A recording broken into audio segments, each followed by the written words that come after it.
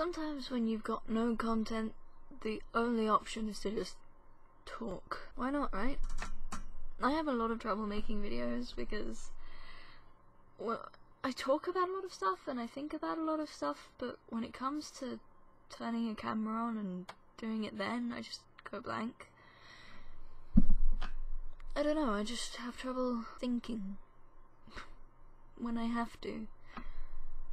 And when I don't have to, I can't stop. I suppose because I worry about a lot of stuff. Like, I worry that just talking about something isn't going to be interesting enough, and people aren't going to care, or people aren't going to like what I have to say, because what I have to say is a load of tosh. But that sort of thing just stops me being able to do a lot of stuff. Like, I was supposed to call the doctors to get a lung performance check thing, because I don't know, I was freaked that I might have asthma or something. And I procrastinated that for so long that I'm out of time. Like, it's expired, the referral. It doesn't matter anyway, the doctor said it was probably all in my head. I could still get a blood test. Probably. Have to call them as well. I chopped off half my hair the other day because I just don't like this. Ever. Like, the number one thing you'll catch me doing if I've been feeling bad for a long time is chopping off my hair. I don't know, it's like a ritual. It's still shit. I could still chop some of it off, to be honest. I think the worst thing is that everyone sort of expects a more positive outlook on things, and I don't have much of that. I mean, 90% of my humour comes from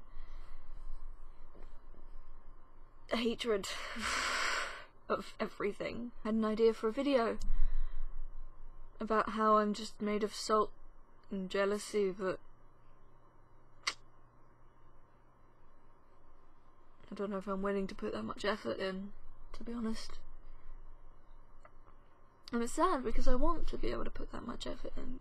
I think my bedroom's the most depressing thing because it's so small and the bed is so isolated, so I can't just lay down and feel comfortable, because if I lay down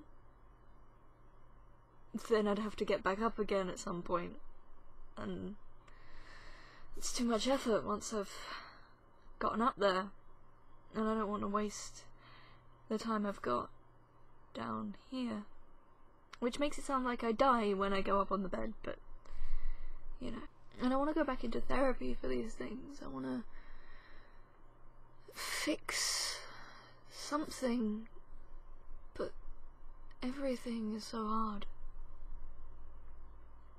Everything's so hard. I can't. I used to make positive videos about having hope and doing little things to make yourself feel better, but I've thought about making them again, because at the time they used to help me as much as anyone else, but just the thought of it just makes me feel sick. It's wrong. It's not. I don't believe what I say anymore. College will be over in a couple of months. I'll be forced to adult.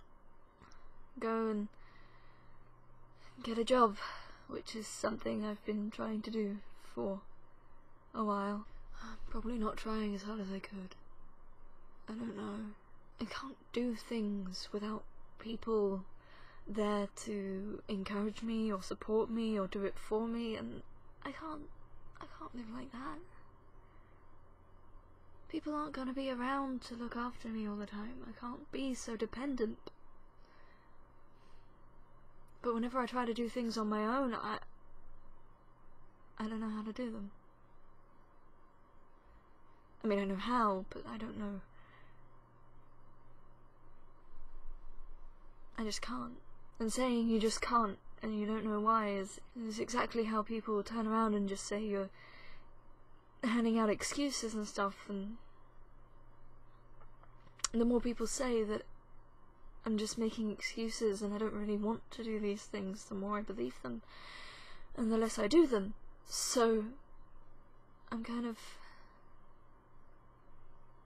stuck. I know I can do it. I know I can do things. I know what my limits are. I know myself better than people think I do, but it's not a wall I have to climb over. It's more like wading across the sea. I can't even do the things I want to do. I want to do YouTube, I want to do music, but I don't even know why I'm making this video, to be honest. Attention seeking? Probably. Cry for help? Who knows? Gotta make some kind of hashtag content now, don't I? So here, have some hashtag content. I don't know, maybe someone can hashtag relate.